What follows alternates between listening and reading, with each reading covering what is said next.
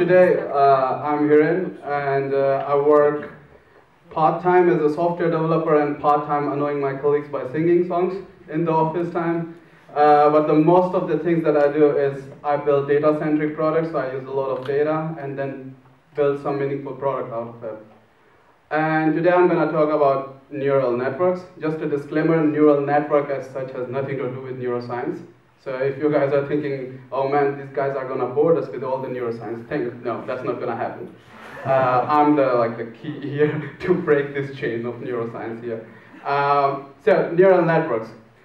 Let's see what cool things happened in the last 5 years, right?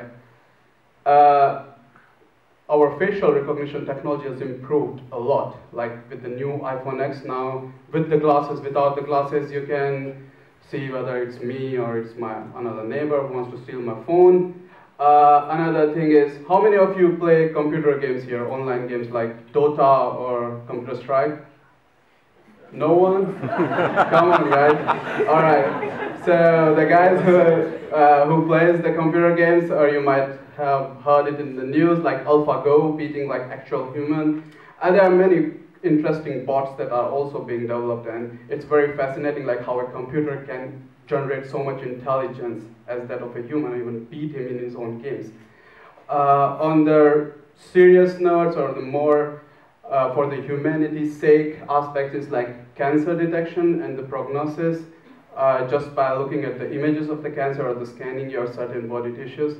So in this case, like skin cancer. Or this is very cool guy. So he's like the head of the MIT Media Lab. He lost his both legs, and then now he built this advanced prosthetics. So these both legs, he's intelligent dude. So like, oh, I should use the technology to get me the 2 new legs. And these legs are even much more efficient in doing very good deeds for the people who have lost the arms, especially in the military things. All of these things are influenced by one specific principle, and that particular technique we call neural networks. Either subset of the problem are being solved by neural networks, or like the whole scheme of things are being realized with the help of neural networks. So let's see what the neural network is. So neural network is a technique that we talk a lot about when we talk about machine learning. Okay, there's another buzzword, machine learning. So let's look at this, what machine learning is first to understand what neural network is.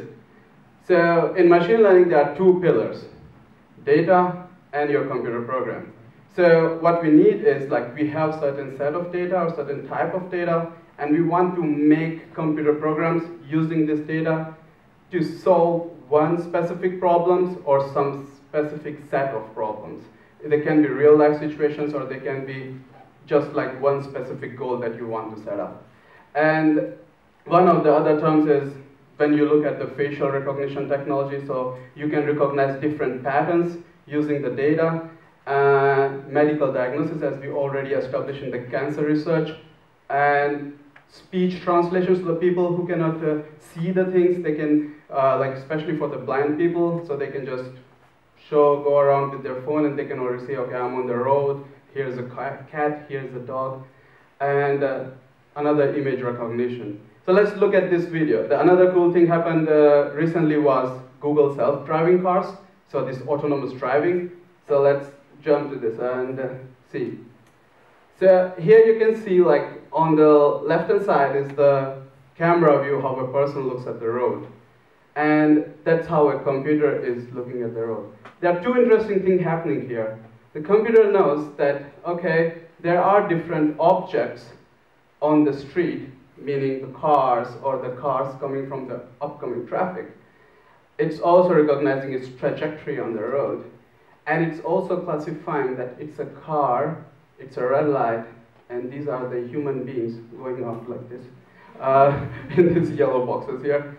So what is tried to do here, and this is really, it's very complex, but as a very specific set of problems that is also solving, is classification. It's classifying the different entities around in the environment as like car, or it's a human being, or it's another car, or it's a traffic signal. So that's what we call as a problem of classification. So this looks pretty complex. So let's have a very much simpler example to see how this classification is being achieved through neural networks. So for this, we will take dogs and the cats. On the left-hand side, there's my dog, and on the right-hand side is Victoria's cat. So what we want to do, typically, we want to give a picture to our computer program, and computer program will tell us whether it's a cat or it's a dog. Of course, with certain probability. If it will show me, then maybe it will also tell like it's a dog, but no. We should keep it like, okay, no, it's a human being. All right, so let's see that how neural network is. So just consider that you give image, this is a mean cat image, you give to a computer program, which we call the black box right now, just for the sake of simplicity. And it will give us the output whether it's a dog or it's a cat. Simple, right? Let's open this black box. Now, before doing that thing, come on, go ahead, yeah. Let's see what it means like giving an image to a black box. Means like, am I like a postman and going like delivering like, hey, here's an image black box and give me the output, like whether it's a cat or a dog. So computer sees the things in numbers. So let's look at this example of 28 by 28 pixel image of number 8. And as you can see, it's made up of different pixels. And each pixel is represented by a number for computer. Computers are pretty dumb, so don't get me wrong. So they don't know whether it's a number 8 or something. They need to know how this 8 they can do computations on it. So you can see like it's various, the black things is all zeros, and depending on the contrast of the image, there are different weights associated here. So you can also see a number 8 here, but yeah, computer sees it like this. All right, now we know how the computer sees our image in the form of pixel. And now another important property here happening is every pixel is contributing something as a property of the image. And we call this in the process as features of your data. So this is, all the pixels here are the features of your data. So all right, so before going and really like unveiling and opening up the black box, let's see why they are called neural networks. Like, it's so confusing name. Can computer scientists come up with like some much more intelligent and creative way for it? Actually, it turns out that in 1970s, this idea and the motivation came from the human brain itself. I'm not going to talk about human brain, and if I talk, then I'm sure the neuroscientists will kill me because I don't know anything about human brain. But just for the sake of the motivation, as if Kenny already established, there are certain regions of the brain, they are meant to focus on certain specific tasks. And for example, if I'm looking at a dog, then it's triggering certain neurons in my brain, and these neurons are further on triggering, and then I'm getting a perception, oh, it's a dog, or it's a human being. Another thing here happening is, not all the neurons, like this mishmash happening into our brain, are connected to each other. Few neurons are connected to some certain set of neurons, and even these neurons, when we are recognizing it's a dog or it's a cat, they not all are like being, our brain is not like, oh, it's a dog. No, it's not happening. It's just a specific set of region in your human brain which is helping you to recognize that it's a dog. So these things we took into consideration as a motivation for our neural network. So now let's see like how can we create some sort of a neural network which imitates the behavior how our brain is imitating. So that's how a very simple structure of neural network looks like. There is an input layer, there is an output layer. These are the simplest things to understand here. So what the input layer is, you see our image, it has 784 pixels. So in the input layer, every node is representing one neuron. Again, we are very creative. We took the word neuron from the neuroscience here. And every node is representing a neuron, and it's representing one pixel value. So if you have 784 pixels, if your image is much bigger, then every node here is basically constituting the value which is coming as an input for one particular set. Our output is very simple. It's binary, dog or a cat. It's not like dog, cat, and zebra, right? So it's only dog and the cat. And then in the middle are the hidden layers. So hidden layers looks pretty complex and complicated. They are nothing. You choose them before doing anything further. When you're making a structure of your neural networks, you say like, I need a few more layers of computation, and every layer you can decide like number of neurons. But there's one interesting thing happening, which is not happening in the human brain. Every neuron is connected with every other neuron. So now the question is, for a neural network to be intelligent, what we need to do? Simply what our brain is doing is the same thing we need to do. We need to find those meaningful connections between the neurons from one layer, from our input data, means our mean cat image coming, to the output layer is saying like, yes, it's a cat.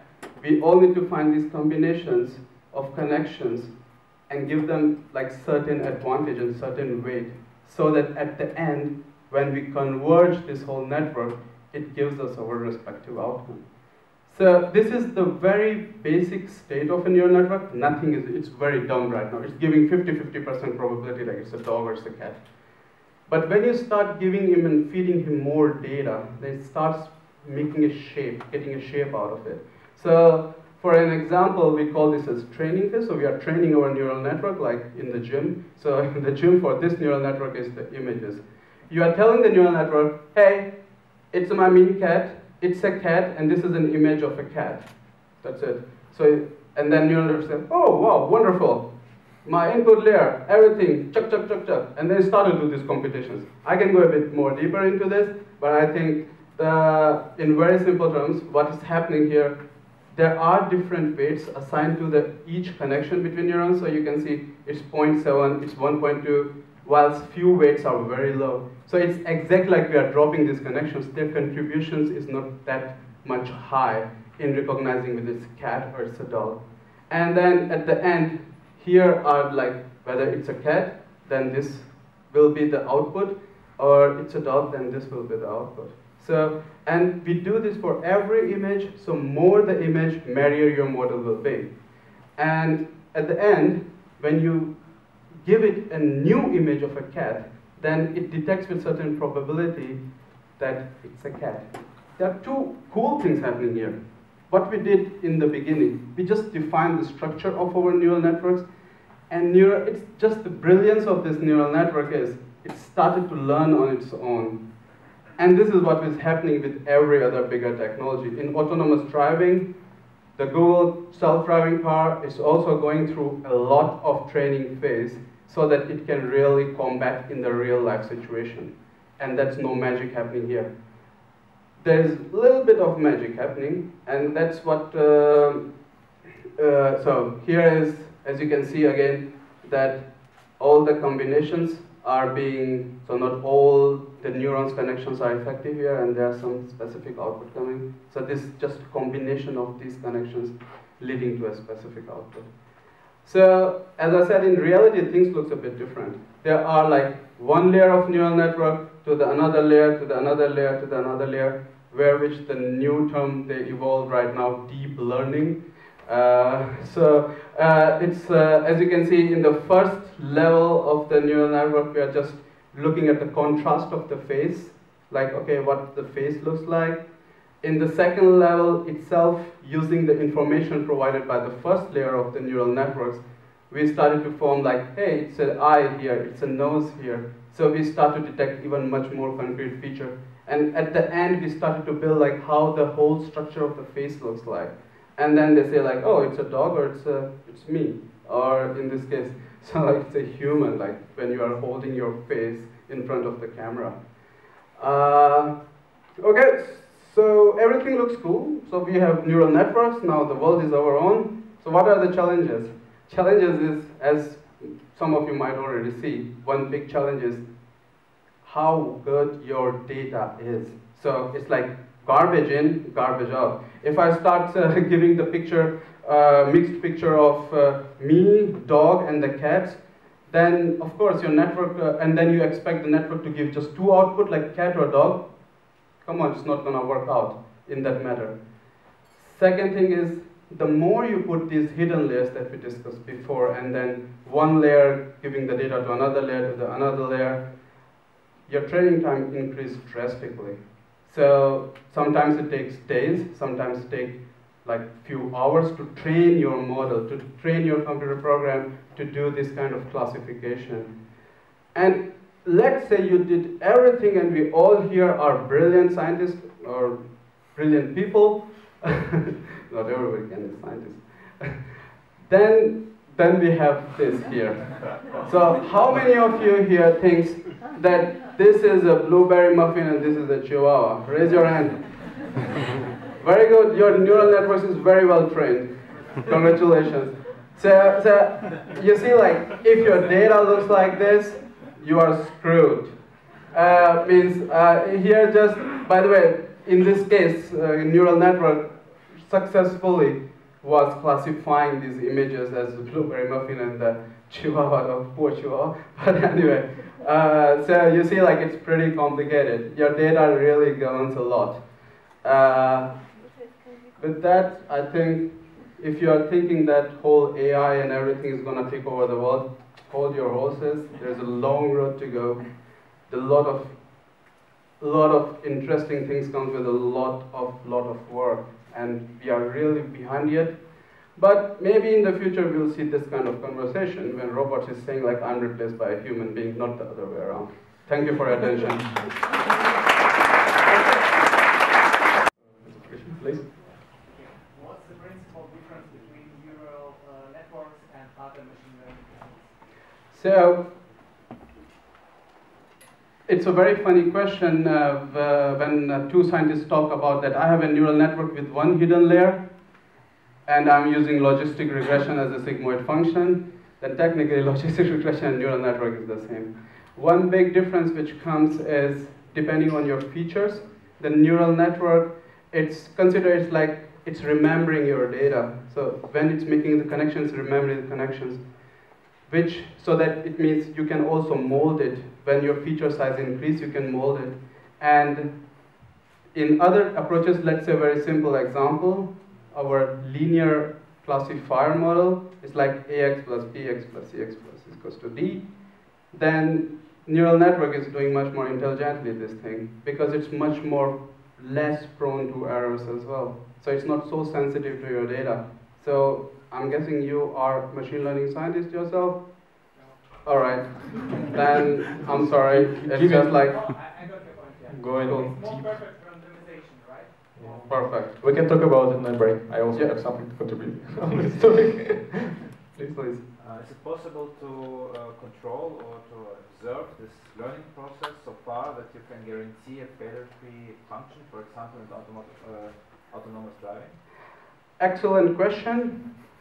The problem is there is no failure-free function. So you need to know, like in reality. In design programs, yes, at least you can try to. Exactly, I know. So what you do technically is, let's say you have a training phase. So now you have trained your car. You took the example of the car, if I'm not.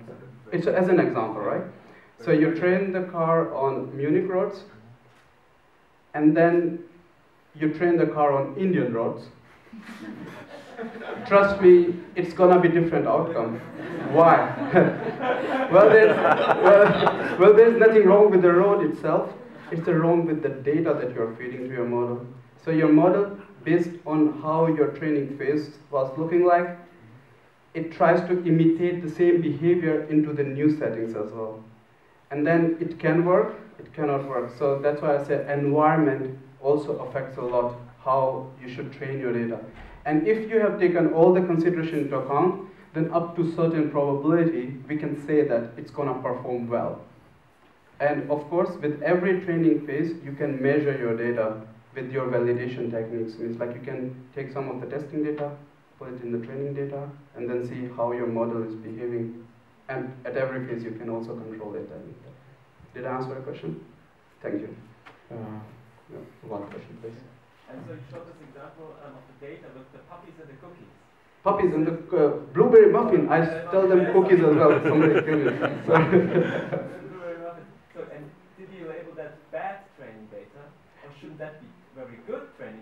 because you actually classify something as blueberry muffin, so it cannot falsely classify that as a muffin. Exactly, so you got my point.